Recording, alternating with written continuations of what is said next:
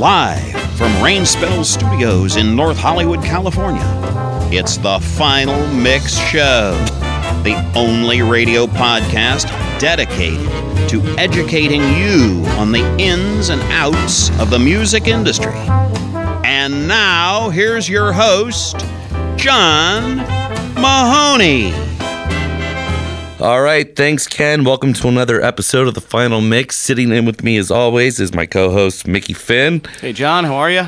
And tonight, people all day, they have not believed me. They said, no way, it's too big. But we got him here, Mr. Leon Hendrix, the brother of Jimi Hendrix. Welcome, Leon. Welcome, welcome. Wow, dude. Yeah. So, let's just cut right to it. I'll ask what I think is on everybody's mind. Okay.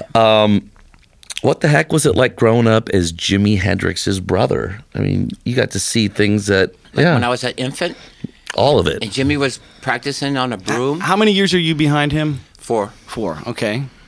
So big brother Jimmy must have been inspirational. No.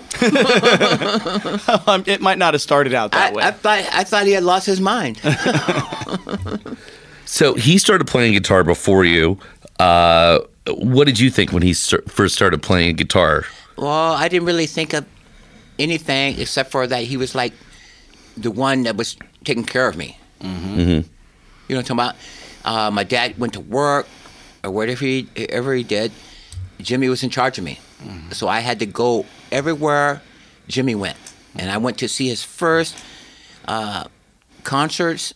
I mean, not concerts, but, we're in Seattle. And I remember his first job was with Ray Charles. Nobody knows that. Very interesting. Ray Charles lived in Seattle for a while. He played at the Penthouse down in Pioneer Square. And he hired little Jimmy, I think he was like 16, Wow.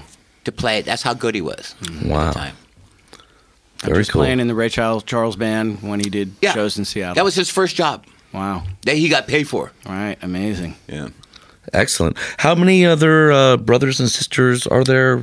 Well, I have a little brother. His name is Joey. Mm-hmm.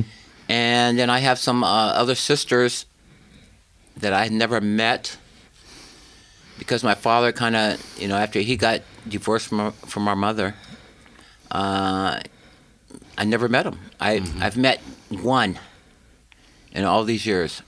Okay. A couple of the sisters don't want nothing to do with us. Right. Because, they were, they got their lives and they're happy with what they're doing. And how old was Jimmy, like, when it was like, oh, my God, this is like my brother has made it kind of thing? Did it sneak up on you or did you see it coming? Okay. If I want to start early childhood when Jimmy's playing the broom and playing air guitar to Chuck Berry and Elvis Presley, I didn't think nothing of it and didn't give a damn. Mm-hmm. Come on. Right. Just a kid having fun. Yeah. Right. And so, and then I used to bug him so much as a child that he tied a pencil around my wrist and made me draw. Mm-hmm. I ended up working for Boeing's as a draftsman. Right. Because of that. That was better than a college education. Mm-hmm. I've seen some of your artwork, and it is really great. Where can people go to check that out if anyone listening to this? I have no fucking idea. I have all these websites, but I'm so busy touring and playing music and trying to write new songs that I kind of let them handle it. Right. So I guess you can go on Facebook. I started with one page, and I got 30. Or you can go to the HendrixFamily.com. I got over 2 million. And you can go on, what's the other, Space Out? MySpace? Yeah, there you go. Right. You can go to MySpace. Mm-hmm. But all these websites are not generating the right thing for my career. Mm-hmm. So I'm going to have to, give it over to a giant company that knows how to extract. Come on, I got millions of people on my website. Right. I need to get it 50 cents. Right, yeah, I hear you. You know? Yeah. I could You know, come on. You know, so I can eat. No, I'm not. I'm playing. I've never missed a meal. Right.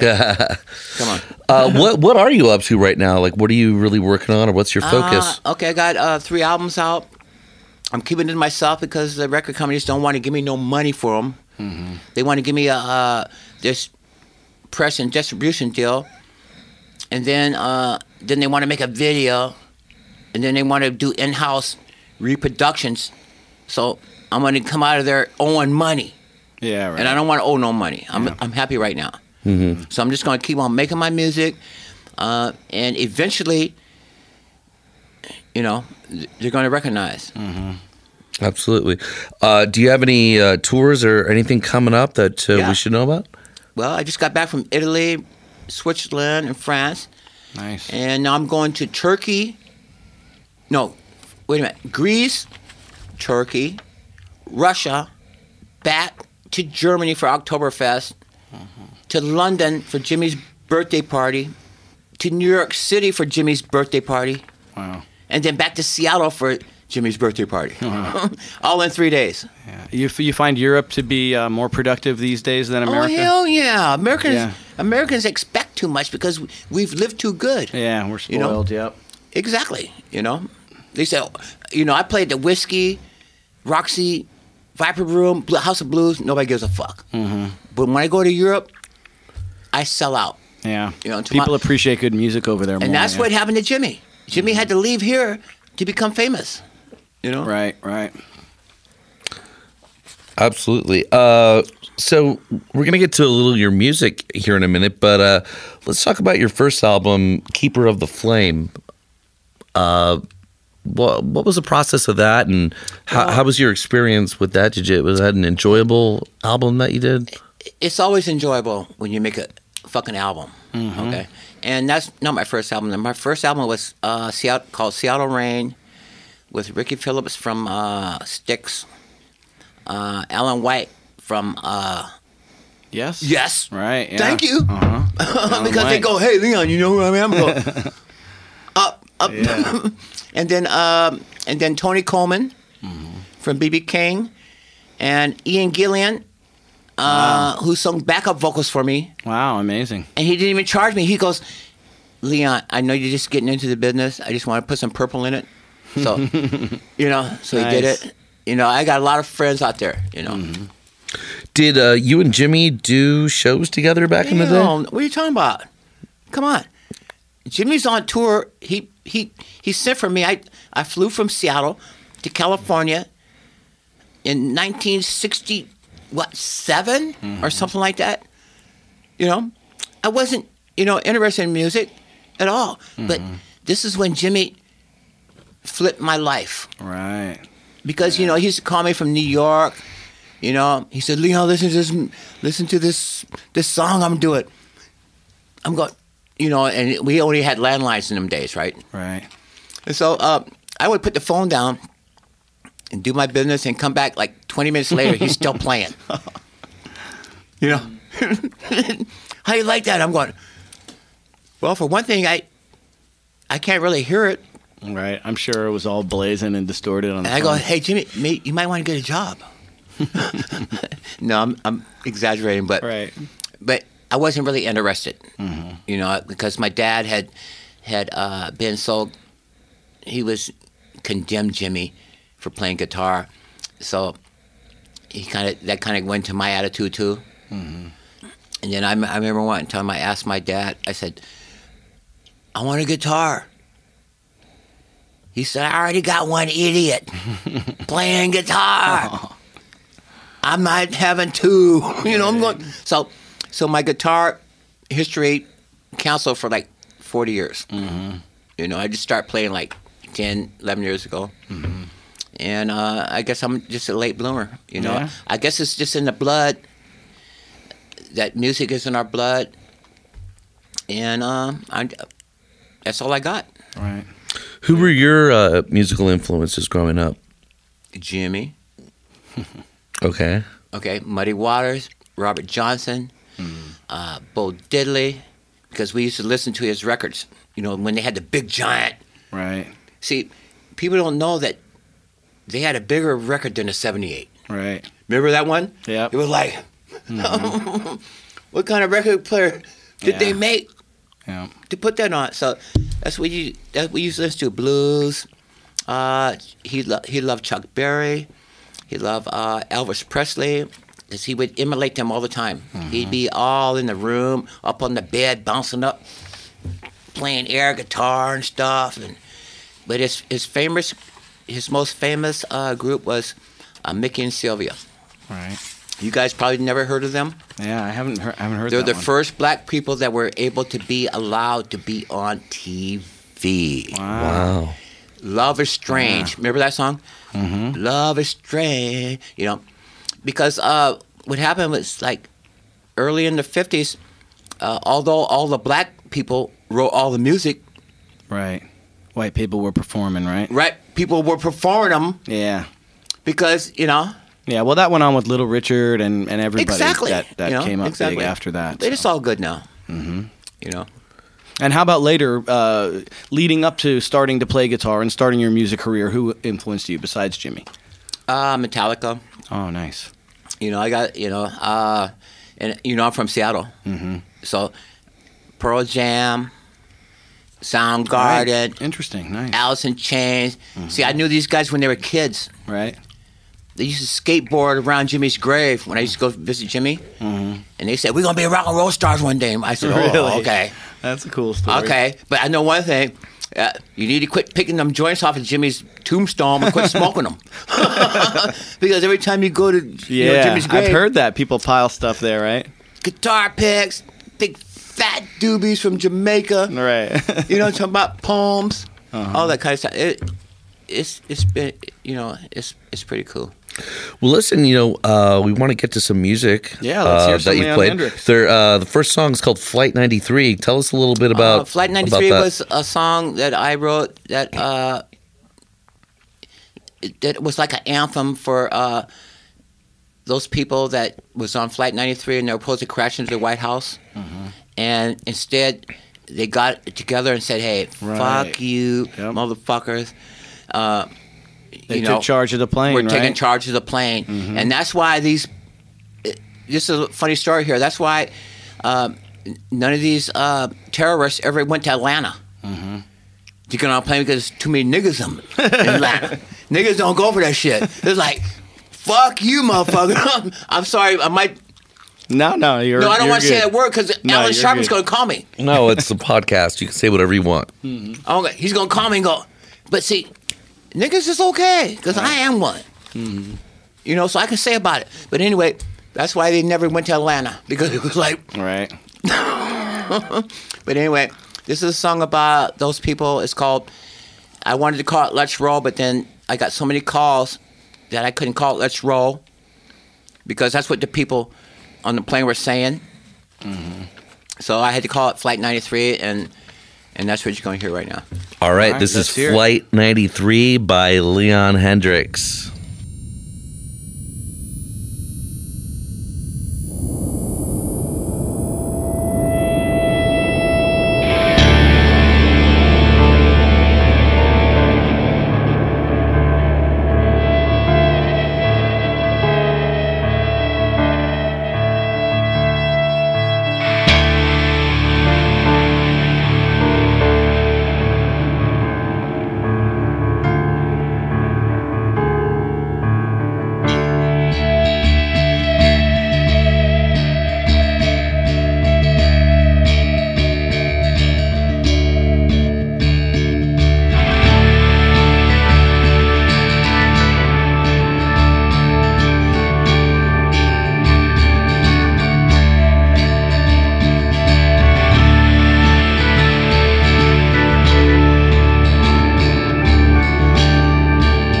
This is dedicated to all the heroes on that fateful day.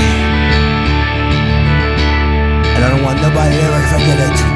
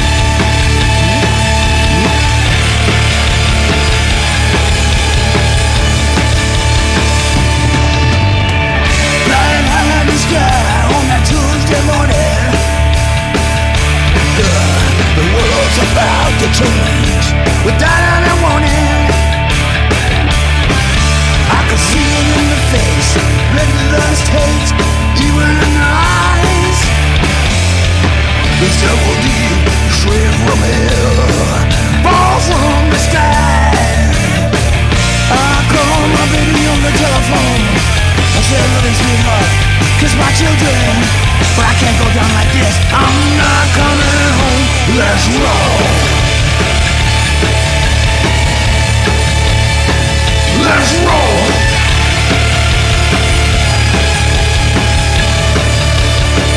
Let's roll.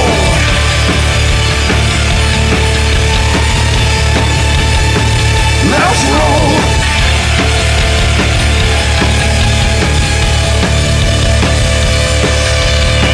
I'll pray to God in heaven to show me the way. 'Cause in my fear, you know, I got to be brave today. Truth and freedom to be real, 'cause from the heart is willing to bend and we fail. So far apart, I call my baby on the telephone. I said, "Mother, sweetheart, kiss my children," but the whole day got twisted up. I'm not going home. Let's roll. Time to go. Let's roll.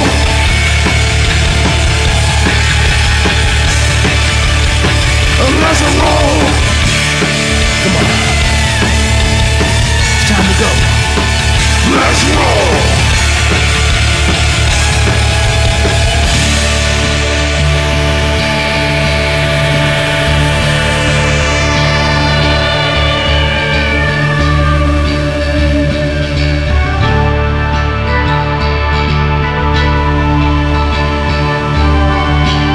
You know, I don't care what they say about America. America is free.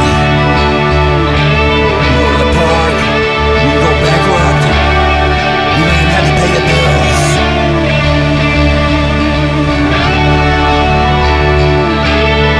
So I salute to my new heroes on Flight 93.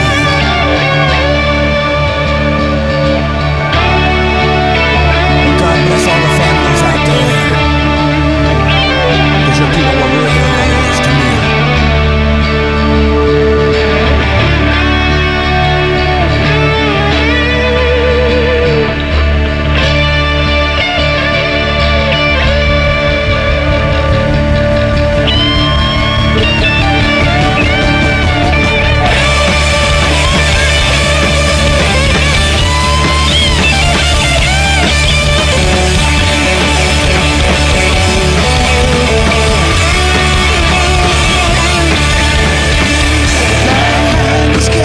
On that Tuesday morning,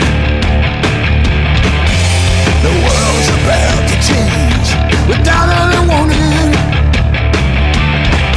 I can see you in the face, red rose hate, even in the eyes. There's melody straight from hell, falls from the sky. I call my baby on the telephone.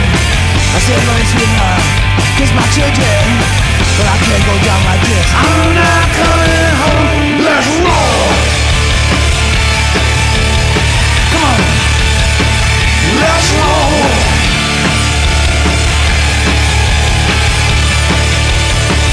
Let's roll. I'm not going down, not that way. In the land of the free, free and brave. Out of the sky came a battle cry that was heard through the day. Let's roll. Come on. Free and brave.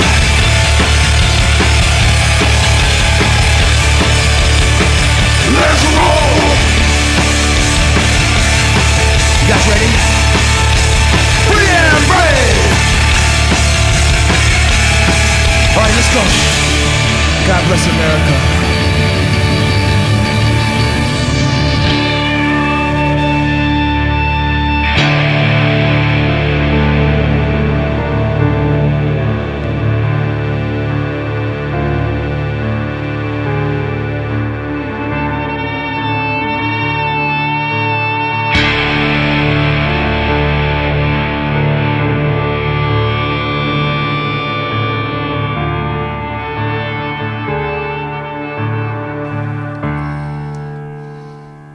Nice. I wanted bagpipes in that. Yeah. I play Nice. bagpipes. I wanted it because I was going to ask you that. Irish. It's like Irish. That's so. because I gotta interject. During that was like. Hearing bagpipes. I could hear bagpipes in that, and I was like, "Should I bring it up?" I'm like, "No, he'll yell at me and go, "Are you high? Yeah, you're fucking crazy." That's the Irish Death March. That melody. Yeah. Well, last name's Mahoney. He played bagpipes since I was 8. I would be but we couldn't find nobody. right here, buddy. Bagpipes on that Okay, track. bagpipe Here comes guy. a remix. Do you were also singing that? Yeah. Now, is that available on iTunes? Can people go buy that? I have no fucking idea. But you know something? I love that. Well, I don't, because everybody's like in control of my shit. You know what I mean? Yeah. And it's on sale on my website, leonhendrix.com. The whole album Okay. And the name of the album once again? is Keeper of the Flame. Keeper of the Flame. Okay. Go buy it on Leon's site. Yeah. Good stuff. Good stuff. And how many tracks? 10 tracks? 12 tracks? 10 tracks. 10 tracks. Just 10 tracks. And you know something? If you write me personally, I'll send it to you for free.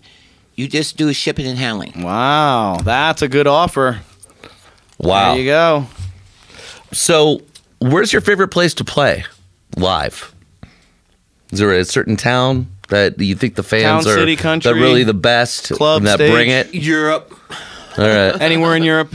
What's your favorite place in Europe? Italy, France, Germany, England. I haven't been to Spain yet, but I'm going. Yeah, that should be good. And I'm on my way to Turkey, Greece, and Russia. Nice. Nice. First Come time to back. Russia, or? Yeah, first time to Russia. I heard Yeah, that that should be great. they might give you half the money, but then that's all you get. Right.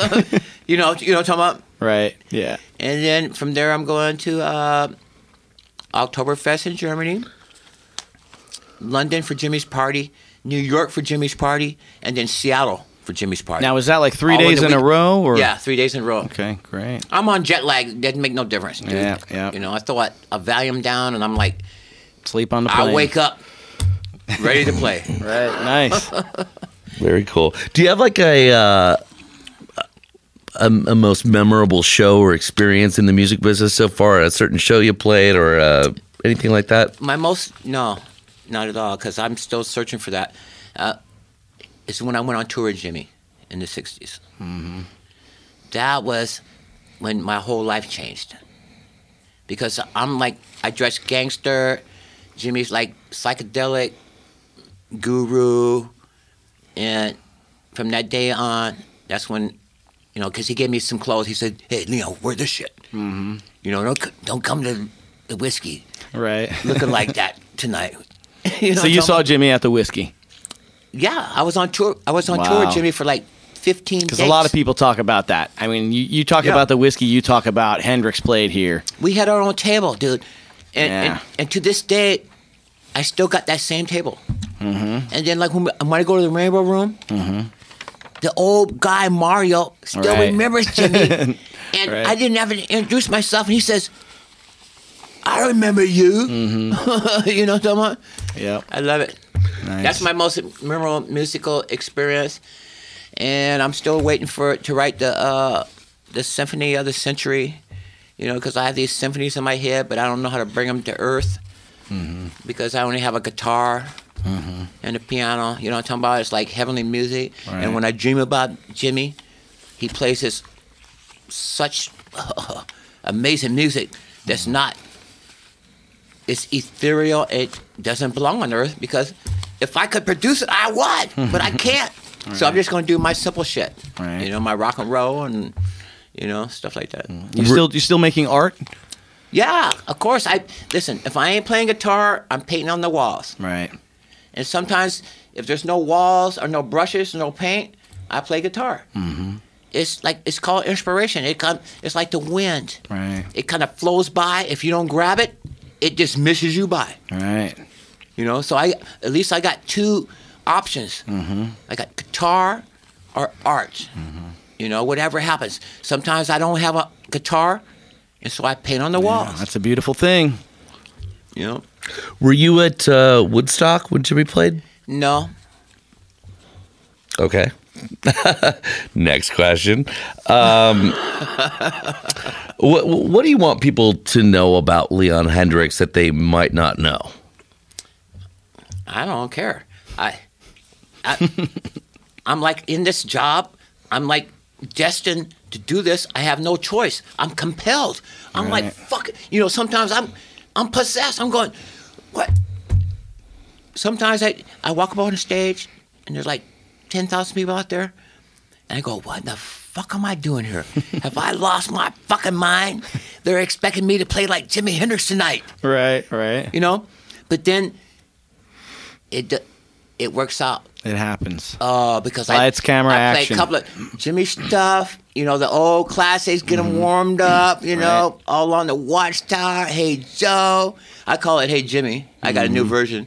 Right. And Red House. Right. And then I get to play a bunch of shit, and then we play a bunch of other shit. But I've learned that you need to hit them on the first song and hit them on the last song. Sure, win them over. Everything in between, they forgot. It's called the first note and the last fucking note. Good advice. Good advice. I'm sorry if I'm getting upset, you guys. No, not at all. You got me preaching now. We love it. We love it. Started. Play your best 2 songs, first and last. And your fans are just crazy, like wait in the rain hours at a time just for an autograph kind of thing. Lying around the block. Well, because you know, I go on tour with a bunch of famous bands like Steppenwolf and Foghat and stuff like that, and now they don't want me to play with them no more because I kind of upset their whole agenda because they were the headliners. Really? Oh, okay. You know, and I remember one time I had a good fucking night, dude. Mm-hmm. My guitar player broke his guitar, so it was all on fucking me. A trio. Right. So I kicked in the Red House. It was the best fucking guitar work I've ever done in my life because I had to help. I said, help me, Jimmy. Nice. Help me, Jimmy. And so, and when I was done playing, half the people in the audience ran up to the side of the stage while Foghat's playing to get my autograph and stuff like that. So they said, Leon, you can't open up for us and you can't have signed autographs until after the whole show. All right. Stealing the show, huh? Well, no, I didn't steal it. That's what they thought, though. Well, come on. There's new music coming. Yep. You know, and I think I'm one of those. Well, speaking of new music, let's go and hear another excellent track from Mr. Leon Hendrix. Yeah. This one is called Me and Jimmy. Yeah. Jimmy and Me. Jimmy and Me. And what's this track about? Set it up for us. What's it about? This is about a song about me and Jimmy when we were growing up as little children. Nice. And we had to go through, see our mother die and all kind of stuff. And this is just a song about that. And Mama, You Be Proud Today. All right. This is Jimmy and Me by Leon Hendrix.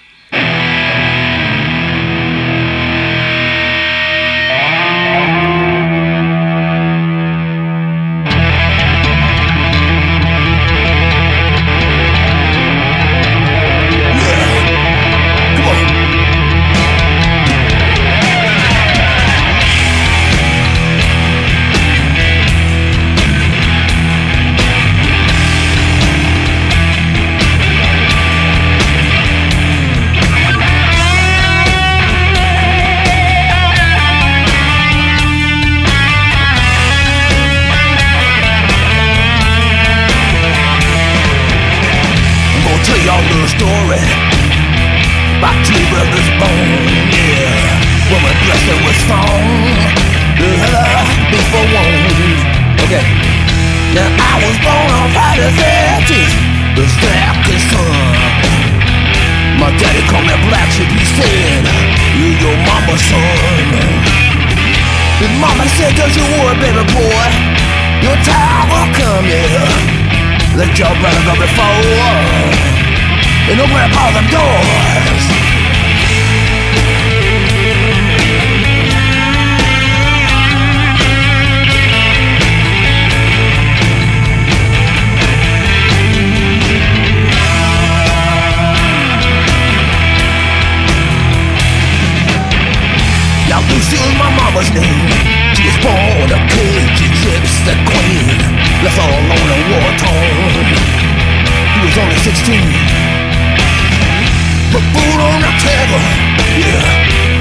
any means. Oh, your girl's pride. She said it's time we got two boys to feed. Thank you, mama. Yeah, right on, mama.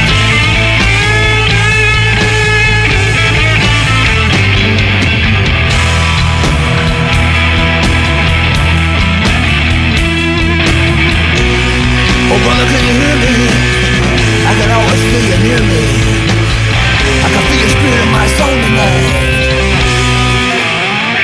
I'm carrying on. Okay, yeah. Come on, Jimmy. Help me, Jimmy.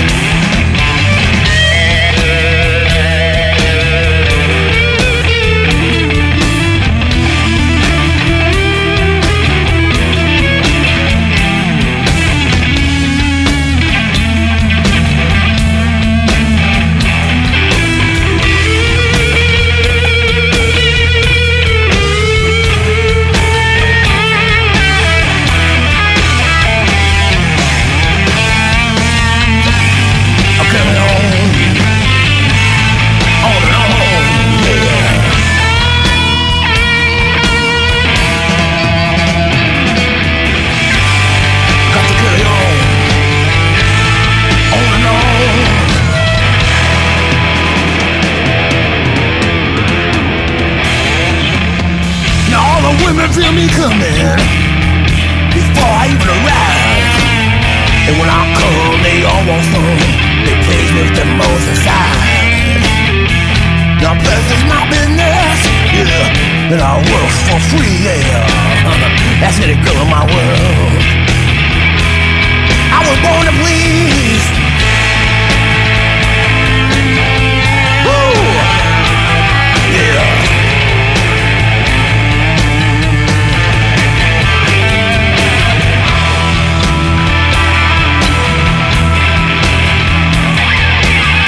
Oh, brother, can you hear me? I can always feel you near me. I can feel the spirit of my soul tonight. Thanks for the little visit. I'm carrying on.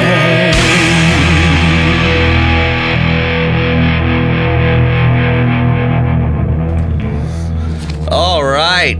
That was awesome. That was a great track. Very, very cool. Yeah. There's many more. Ah, nice. So something kind of funny happened during that recording. I don't know if you noticed the attractive brunette in the other room.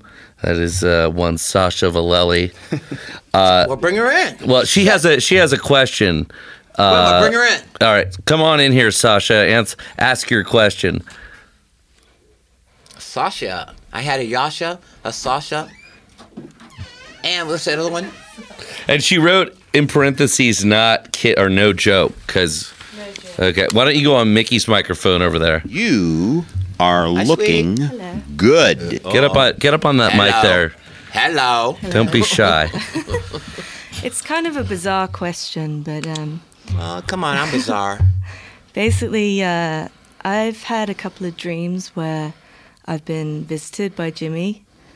And Jimmy likes that. He comes down all the time. yeah, that's why I wanted to ask you if you'd ever dreamed about him. Sorry to interrupt. No, I didn't dream about Jimmy coming to see me. Yeah. But I've had many girlfriends that said that Jimmy comes to them and has sex. You know what I'm talking about? Because, come on. Did you have sex with Jimmy, Sasha? Unfortunately, no. okay. Well, sorry, I have a boyfriend. Well, it doesn't count. It's a dream. It's a dream. It's fair But game. no, that didn't happen. Okay. Maybe tonight could be the night. Maybe I segue too much. No, we were at a party together. Okay. I was partying with him. Well, that's good. Yeah. Because, Jimmy's he's omnipresent now. He can go get a female anytime he wants. Yeah, I'm sure he Because, did. no, I swear to God, this is not no bullshit. Many girls have told me the same damn story. So Jimmy's still busy out there. That's very cool. But the Now, foxy Leon, lady- didn't you say foxy earlier? lady. Didn't you say earlier though that Jimmy had visited you in dreams and plays Yeah, I play beautiful music. heavenly music Not to have- you? not having okay, sex. why? Okay. Come on. You know what I'm talking about? Come on. Music. Different story. That's cool. Excellent. Okay. So it was like, is it like one of those vivid dreams where when you say partying, like, you know, Yeah, do you like? he was at a party. He was with some other girls, and I was just kind of hanging out. And I was like, "Hey," like, and he was just there, and it was really bizarre because I didn't know that I was going to meet you. So it was kind of bizarre that baby. you know, it happened. Oh, happened precious a while baby. ago. Well, you know something? Okay. All right. Well, Straight. thank you for I that. told you it was bizarre. Wait a minute. Come on, you guys. That was just I'll leave you that was guys. just a little detour. We're gonna get back on track. Yeah, get back to the serious. All right. All right, So, Jimmy, we try to make this an educational program for musicians who want to come up. Awesome. You you have a PhD in the music industry, as far as I'm concerned. What do you like about it? What do you hate about it? How's it changed over the last couple decades that you've been involved in it? Wow, that's like 5 fucking questions. I know. Riff on that, once. baby.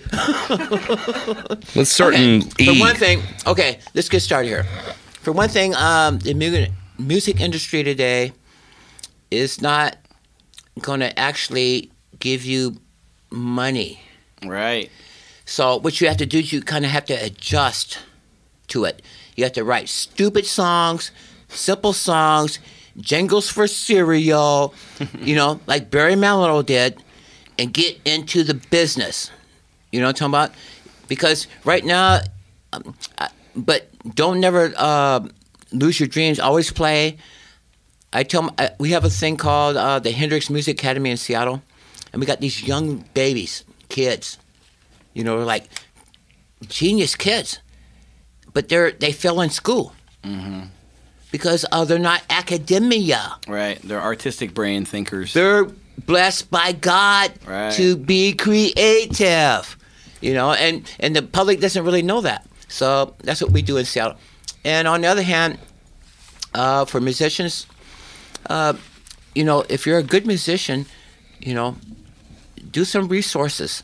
Go on the internet, get a network going. Because there's a lot of people out there on the internet that love music, and they're looking for that new music. Yeah, looking for something new and Exactly. different. And they're going to find it because the internet is a new world. Like even Jimmy taught me this. He goes, "Meet you in the next world. Don't be late." You talking about the damn fucking internet? Right. Yeah. You know what I'm talking about? It's all out there. Mm-hmm. And so I suggest that you stay in school, get educated, don't do drugs. Don't drink. Just play your music, follow your dreams, and you'll be successful. Yeah, and as far as the jingles and that kind of thing, I think what you're getting at is music publishing is another avenue. You know, you can write your music, but you can also Here's what it make is. music other ways. It's called the McJob. Right. Yep. It's gotta like pay the working bills. at McDonald's. Yeah. Okay. You got to do it to survive, and then Right. you can, you know. Yep. Oh, I'm sorry. I'm getting started. How do you feel about free downloads? Do you feel ripped off when that happens, or? Well, what can you do about it? You want to worry about it? Right. You know, I want, you know, I'm going out to all you computer experts out there. I want you to, you can be a billionaire overnight if you can find out how to stop free downloads. That's true. That's true. Billionaire, buddy. Yeah. And I want you working for me. Right. Do you think we were in a better place when downloads weren't free and the major labels had control, or do you think we're in a better place now that artists have more freedom to put out their stuff? Well, artists right now, if they put out stuff and it gets played and you got some people behind you selling you, it's all about marketing nowadays. Remember the Pussycat Dolls? Yeah. You saw their posters for 3 years and never seen them. Right. But what happened? Mm-hmm. When they came out? Yeah, they blew up. And okay, it's about marketing. Mm-hmm. And I suggest that keep writing your music, but try to get into the market, into the simplicity of the commercial music market that all the companies want right now. Mm-hmm. You know, mainstream stuff. You know, country western, no metal, Mm-hmm. country western and pop rock and hip hop rule the industry right now, and you should go in that direction. Mm. you know. Well, yeah, I guess if you want to make it easy on yourself, you can aim for that. No. There's also sticking to your guns and doing what makes you happy and not worrying about money if it happens. And if you don't want to do that, get a fucking job. Yeah, exactly. Okay. Exactly. It's a MIG job in the music industry or a MIG job on the street. So you got to take your choice. Well said, and I think that's going to do it for us tonight. Leon, thank you so much for coming you guys, by. I love you guys. We really appreciate it. Yeah. Thanks to Mickey Finn, Sasha Valelli, reminding you, believe in yourself, believe in your dreams, and remember, the only people who tell you that you can't do it are the people who have given up on their dreams. Good night.